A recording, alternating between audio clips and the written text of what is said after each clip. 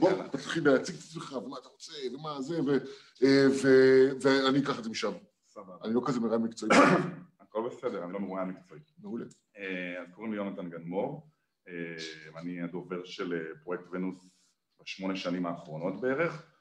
התחלתי להתעניין בכלכלה בגיל 7, אבא שלי הוא כלכלן, רואה חשבון, הוא התחיל לסקרן אותי על הנושא הזה. רגע, פרויקט ונוס זה, אתה יכול באיזה משפט? כן, בטח. פרויקט ונוס זה בעצם איזושהי נקודת מבט חדשה על החברה ועל בני האדם, ככה שהיא באה להחליף או לעדכן נקודת המבט הליברלית, שאנחנו סוחבים איתם מאיזה 1880 בערך, וכפועל יוצא היא גם מציעה מערכות כלכליות חדשות ודרך חדשה להתמודד עם הדברים. אולי אני אתן איזושהי דוגמה קטנה למה אני מתכוון. חד משמעית.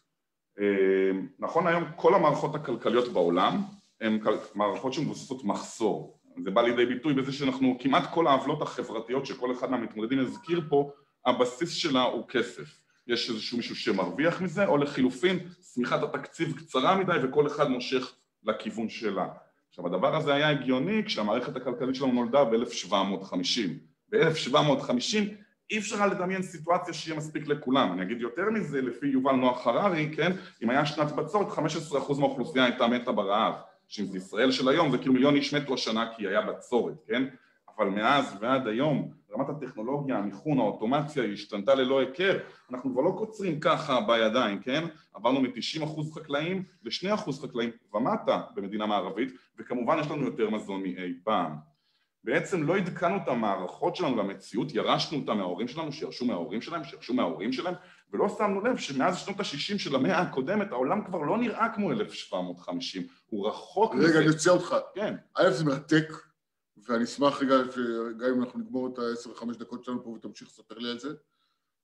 ב', אבל אני רוצה שתספר קצת עליך ומה אתה עושה פה אז מה שאני עושה פה זה לקדם בעצם את הרעיונות האלה שלדעתי הם הכרחיים בשביל לפתור את רוב הבעיות והעוולות האקולוגיות, החברתיות שאנחנו מתמודדים איתן. תאר לך שהייתי אומר לך שיש לי שיטה להביא לתקציב הממשלה עוד 2 טריליון דולר.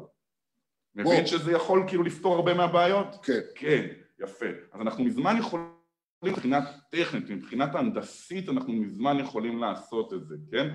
הבעיה היא שיש לנו מערכת כלכלית שאנחנו סוחבים איתנו מ-1750 שהיא דורשת שכדי שלמוצר מסוים יהיה מחיר, כדי שלגלובוס הזה שעל השולחן פה יהיה מחיר, היא דורשת שלא יהיה ממנו מספיק. זאת אומרת שאם היינו רוצים בעולם 12 גלובוסים כאלה, היינו לשאול את כל האנשים בעולם כמה גלובוסים אתם רוצים, וביחד היו רוצים 12, והיה לנו 100 גלובוסים, אז לא הייתה עולה השאלה של איך נחלק את הגלובוסים, מי יקבל, מה זאת אומרת, אבל הוא יותר מסכן, תן לו כל...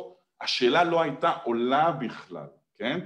והיום אנחנו במצב הטכנולוגי ההנדסי של אמצעי ייצור, שאם היינו רוצים, אם אנשים היו מבינים את זה והיינו הולכים בכיוון הזה, והיינו מחליטים כחברה, היינו יכולים להגיע למצב הזה שבו יש לנו הרבה יותר ממספיק, שאנחנו רוצים טון פלפלים ביום ויש 2, אז לא צריך בכלל להתחיל מנגנונים של חלוקה, לא הקצאות של הממשלה ולא שוק חופשי ששם מחיר, שזה סוג של מחסום כדי שלא כולם יקבלו. מלא אינפורמציה. אתה יכול רגע, מה אתה עושה ביום יום שנייה לספר לנו? ואז גם הייתי שמח אם היית אומר, רגע, אז אם אתם עוד לא הצבעתם, ואתם הולכים להצביע, אז יאללה, תקשיבו, אני פה כא' ב' ג', כן. זה מה שאני רוצה לעשות בשנה הקרובה. כן, אז ביום יום מה שאני עושה, אני מקדם את הרעיונות האלה בכל מיני אמצעים, אני מייצר מדיה, אני משתמש ונעזר באנשים, ואנחנו ביחד מייצרים מדיה, ואני הולך ועושה הרצאות בכל הארץ, מכינות, בתי ספר, אוניברסיטאות, אגודות סטודנטים, ומדבר על זה עם אנשים. עד היום נחשפו לנושא הזה בערך 100,000 איש בישראל, וזה מה שאני עושה ביום יום, והייתי רוצה להביא את הרוח הזאת לדמוקרטית, כי אני חושב שיש פה רעיון שהוא פורץ דרך שיכול להוות מעין איזשהו בית וגשר ודרך לחבר בין כל שלל העוולות השונות של אנשים מתעסקים איתם ביום יום, ולהראות שהמאבקים האלה הם בעצם מאבק אחד, הם מאבק של האנושות שהוא מאבק אחד. זה מדהים, כי דווקא את הנושא הזה של מאבק אחד, שמעתי פה בדמוקרטית הרבה מאוד פעמים מכל מיני זוויות מאוד אחרות. כן. אבל מה שאני, אם אני מבין נכון, תקל אותי, כי אני כנראה אף פעם לא הבנתי נכון, אז גם עכשיו, שבעצם אתה מדבר על איזושהי כלכלה שהיא משרתת חברה, בראש ובראשונה. נכון. שהיא בראש ובראשונה אנחנו מסתכלים על מה, מתחילים עם מה בן אדם צריך ורוצה, ואז בונים כלכלה, ולא הפוך. בונים כלכלה, ואז הוא מתחיל להגיד לאנשים מה הם רוצים. אתה צריך פרסומות, מסבירים לך מה אתה רוצה. אתה מבין? הרבה אנשים מסתכלים על הארון שלהם בבית, ואומרים אין לי מה ללבוש. אם בן אדם מהמאה ה-18 היה מסתכל על הארון שלו, הוא אומר לו, אתה צריך משקפיים? כאילו, מה זאת אומרת, יש לך יותר ממה לברון שלי, לברון שלי כל כך הרבה חולצות. ואנשים מרגישים עם עצמם שהם רוצים חולצה חדשה ולהתחדש, אבל זה בעצם ההחדרה של יצרן החולצות, הוא רוצה שתקנה חולצה, כן? כי הוא מייצר חולצות ככה, זה לא כמו 1850 תופרים לוקח חודש. והאתגר הגדול היום של הכלכלה, של העסקים, הוא כבר לא אתגר הייצור, מה שהיה בין 1750 ל-1930. אני מייצר שיט ככה, אבל איך אני גורם לך לקנות את השיט שלי ולא את השיט שלו, כשיש לך בבית כל כך הרבה שיט כבר. זאת העובדה שאתה מבין? כן.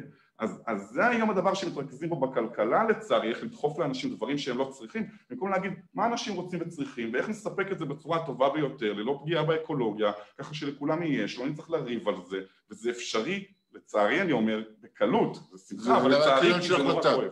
זה עניין של החלטה, של שינוי הפרדיגמה בראש, ואני יודע שמאוד קשה להבין את זה עכשיו ב5-10 דקות, אז אני מזמין את כל האנשים שעוד לא הצביעו, או גם כן הצביעו, זה לא משנה, ורוצים אפשר לחפש פרויקט ונוס, יש ב7 דקות, פרויקט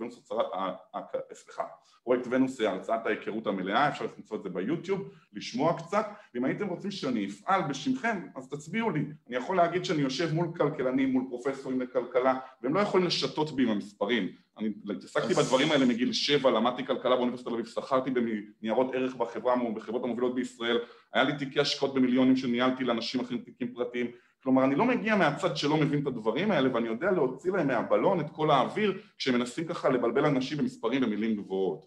אז עכשיו יש לי שאלה אחרונה אולי, לגבי השילוב שלך בדמוקרטית. כן. אוקיי?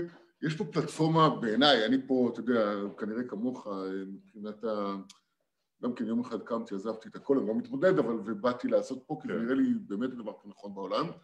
ורציתי לשאול, איך אתה רואה את עצמך משתלב פה בדמוקרטית? הרי אנחנו רק עכשיו מתחילים איזה משהו. אף אחד לא יודע מה יקרה, וזה לא כזה משנה.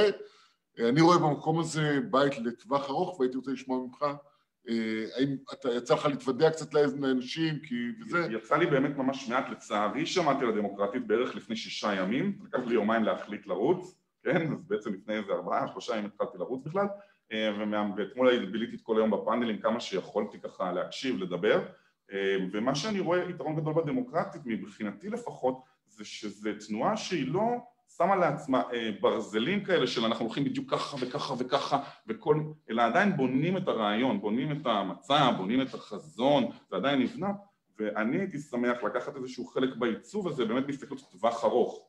כאילו אני לא מסתכל על מחר או מחרתיים, אני פעיל כבר 10 שנים פעיל חברתי, וגם אם מחר חס וחלילה המפלגה הזאת נעלמת מעל האדמה, לא נעלמת. חס וחלילה, סתם כדי להסביר, שאני עדיין ממשיך בפעילות שלי ואמשיך בפעילות שלי כדי לנסות לשפר את החברה. בחברה התחרותית שאנחנו חיים בה, יש לי מספיק כישרונות שאני לא דואג לעצמי. ובחברה הזאת אני יודע שאני אסתדר ככה או אחרת, אני אתפרנס, אני אהיה בסדר, כן? והרבה יותר מעניין אותי לדאוג לאנשים שפחות מסתדרים. זה אגב לא תמיד כסף, יש אנשים המון כסף שהם לא מרוצים מהחיים שלהם והם בדיכאון, כן?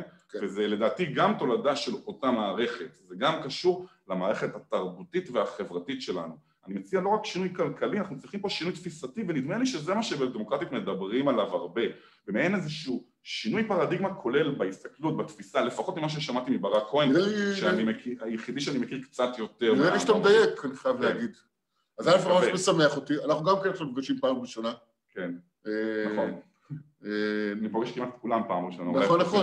אז דווקא ממש משמח אותי, והלוואי באמת, והאמת היא שאני נורא חרד מהיום הזה, גם בתור מי שבאמת... למה אתה חרד? כי היום אנחנו יש, מעבר לזה שזה בחירות, זה גם איזה סוג של מבחן, כי יש אנשים שיצליחו בענק, ויש אנשים שיצליחו פחות, ויש אנשים שיהיו מוחזבים, ובינתיים יש פה איזה סוג של ערבות הדדית, והמון שיתוף פעולה שהייתי לראות. ואתה רוצה לראות שזה נשאר, ואני רוצה לראות שזה נשאר, בדיוק.